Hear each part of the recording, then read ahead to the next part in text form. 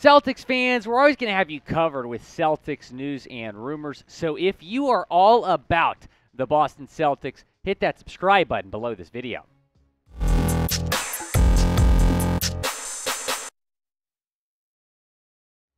Happy Friday, Celtics fans. I am Will Scott. You are watching Boston Celtics Today by Chat Sports. And on today's show, we're going to talk about a player that maybe the Celtics will look to spend their final roster spot on. Now, the March 1st buyout deadline has obviously passed. So that means that if a player is on a team right now and they get released and the Celtics pick them up, then they cannot play in the playoffs. So if they did not get bought out before March 1st, they're not eligible to play in the playoffs. Or if they're a free agent, perhaps maybe the Celtics can sign them. And if they have not been with another team this year, then they are eligible to play in the playoffs. And a guy that has yet to play so far this season for a team and would be eligible to play in the playoffs is Carmelo Anthony. Should they spend their final roster spot on a future Hall of Famer who has not retired, who is still out there and available in free agency? Here's what Inside the Celtics said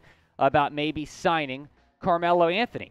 One option is bring in Carmelo Anthony. He's open to a role like Griffin's. Given Carmelo's relationships with Chris Paul and Kevin Durant, Boston might have to compete with the Suns to sign him. There are other options for veteran leaders, including Joe Johnson, who the Celtics, including stars Jayson, Tatum, and Jaylen Brown, valued having around in Johnson's short time with Boston last season. We'll talk about Johnson a little bit later on in today's show, but I do really like the idea of signing Carmelo Anthony, having the Celtics' final roster spot be used on him. Last season in Los Angeles with the Lakers, he put up pretty solid numbers. A 13.3 point per game mark, 1 assist per game, 4.2 rebounds per game, and he's a pretty good three-point shooter. At least he was last year with the Lake Show, a 37.5% from three. Taking a look at his career path here, was the third overall pick in the 2003 NBA draft out of Syracuse, won a championship with Syracuse. All the people saying he doesn't have a ring. Well, he does have a collegiate ring, at least, with the Orangemen. And then was a 10-time All-Star. Has been 10-time All-Star. His last All-Star appearance, though, was in 2017. Spent his first 8 seasons with the Denver Nuggets and then was sent to the Knicks, where he played from 2011 to 2017. And then ever since he left New York, I mean, it's just kind of he's been hopping around somewhat. Spent 1 season with the Thunder, spent 1 season with the Rockets, just played in about 10 games with Houston, actually. A lot of people thought he was done then. Then went to Portland, kind of revitalized his career, 2 seasons in Portland. Then spent last season with the Lakers, but has yet to find a home for this season. And I think he is perfect for the Celtics' final roster spot. I don't think he's going to be looking to contribute in a huge way. I just think that he wants to be on a team. I think he wants to have an opportunity to compete for a championship. And when you look at Boston, they have 1 last roster spot, and they also need some wing depth. You can put him at the 3, put him at the 4, bring him off the bench in a limited bench role, kind of similar to Blake Griffin's, and have him contribute on a potential title team in Boston. Carmelo has yet to win an NBA championship. He wants a ring.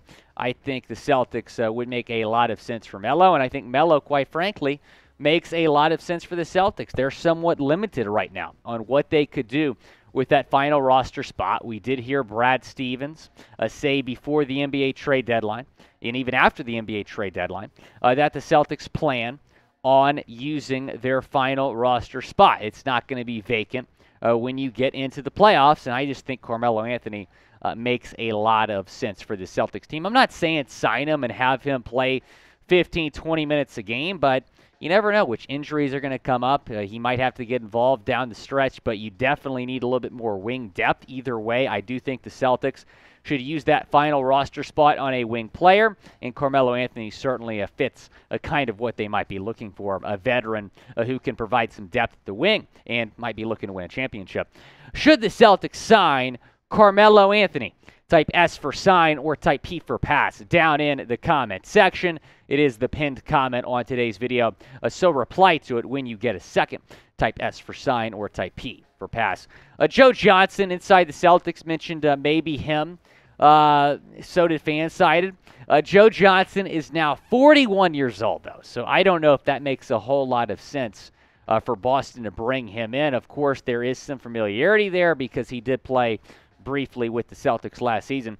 We'll talk more about him in a second. First, I want to tell you about our friends over at BetUS and this great deal they are giving you. If you go to chatsports.com/bet and use that promo code chat125, you are going to pick up a 125% deposit bonus. That means if you put $100 into your account, you're going to start with $225 in your account. It is a great deal. Go and take advantage of it. And you can go bet on the C's to win it all at plus 325. They were plus 280 going into the All-Star break. Now they're plus 325. The Suns at plus 425. The Bucks at plus 500. Denver at plus 750. And the Clippers at plus 1,100. So I really like the value there. I do believe the Celtics are going to win it all. Hopefully you feel the same way. And if you feel the same as I do, go and bet on the Celtics to win it all, plus 325. Chatsports.com/bet, promo code chat125 over at BetUS. Going back to Joe Johnson, he signed a 10-day contract with the Celtics last season, so spent about 2 weeks with the team. And he only played in one game, but you did hear inside the Celtics mention that Tatum and Brown kind of enjoyed having him around, but signing him right now, when he's 41 years old, you have one roster spot left when you can go out and maybe sign a Carmelo Anthony instead. I just don't think that makes a whole lot of sense. But what do you think? Should the Celtics sign a Joe Johnson, a 7-time All-Star? Type Y for yes or type in for no down in the comment section. I'm typing in for no, but there's obviously some familiarity there, and if Johnson were to get signed, he'd probably be playing maybe 2 or 3 minutes a game, would not get that involved.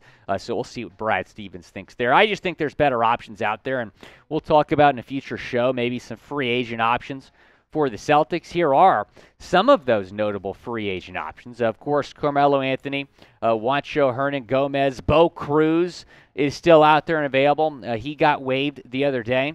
Jabari Parker, of course, who played for the Celtics briefly. Kent Bazemore and Avery Bradley, all still out there and available in free agency. I think all 5 of those names make a lot more sense than Joe Johnson. Joe Johnson obviously played for the Nets and the Celtics, and those two teams are squaring off tonight at TD Garden. Brooklyn is really struggling coming into this game. They've lost a couple in a row. A lot of those have been blowouts. Meanwhile, the Celtics coming off that big win, much-needed win against Cleveland. They respond after a poor showing at Madison Square Garden, and now they're facing a Brooklyn team that's been struggling since the trade deadline. They're 34-28. The Celtics 45-18. Who do you got tonight? Do you have the Celtics or do you have the Nets? Type BOS or type BKN down in the comments section. I think a lot of us are going to be typing BOS. The Nets at this point are not much of a threat to Boston after giving up Kyrie and KD at the trade deadline. The Celtics make a move on Carmelo, on Joe Johnson, on anybody. We're going to get you guys a video, so subscribe to the channel by hitting that subscribe button below and also turning on your notifications.